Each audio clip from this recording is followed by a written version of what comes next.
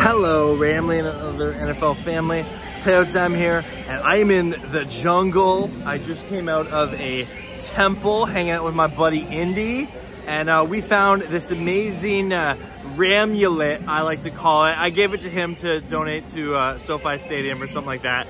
But I was reading some hieroglyphics in there that, oh, better move so I don't get these people in my shot.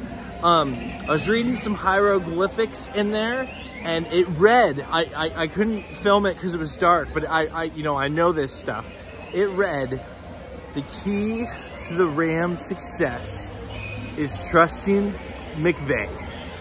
And Coach, speaking of Sean McVay talked about in his presser today that he was happy with what he's seen from Cam Akers this week, and he was hoping that what he sees in the film room and in team meetings, that would translate to practice and ultimately translate into a game. And hey, everybody, don't worry, you're not being filmed here, folks. Don't worry. Go Rams, horns up. Whose house? Right. And no one said Rams house. My dream. But yeah, just having a great time here, and definitely excited to see Cam Akers get the opportunity to have a bounce back game. I'm still hoping that we'll have this, amazing running back, by committee. I would love if we could get over 100 yards rushing total this game against the Falcons. I think we can do it. It just, it's kind of a commitment to consistency of the run. And, maybe Sean McVay is quick to abandon it. It really is a no-win scenario, because I feel like Sean McVay, whenever he abandons the run too soon, people are like, oh, he abandoned the run too soon. And whenever he doesn't abandon it soon enough, people are like, Sean McVay needs to learn to adjust. And I guess that's just sort of the criticisms that comes with being a head coach of an NFL team.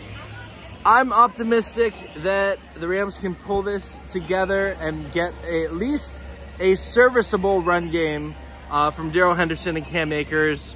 And we'll see who else gets involved. Maybe we see some funk. I know we love the funk, and I would be okay with, I still have this dream of one day at an NFL game, Jake Funk scoring a touchdown, and just that song coming on, like, we want the funk. Dun-dun, dun-dun. Anyway, I would love that. I'm sure most of you would too. But we're having a great time here at Disneyland in LA. Let me know in the comments how you're all doing. Appreciate everyone commenting on these vlogs. It's a lot of fun. And I'm still stoked. I get to go to my first Rams NFL home game. I've seen them on the East Coast and away games numerous times. This is my first time going to SoFi, and I can't wait. Have a great day, and as always, go Rams, horns up, and peace out. Let's go Rams. And don't worry, I'll make sure that I'll text Indy and be like, hey, you got that ramulet? And he'll make sure it goes where it needs to be.